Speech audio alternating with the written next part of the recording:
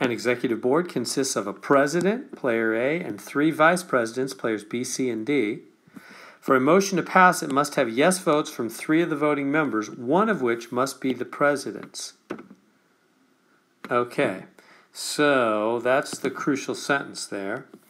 A motion to pass, it must have a yes vote from 3 of the voting members, one of which must be the president's. Okay, so, and A is the president. So is ABC a winning team, a winning coalition? Well, they have A, they have the president, and they have 2 other people, so that's 3 voting members.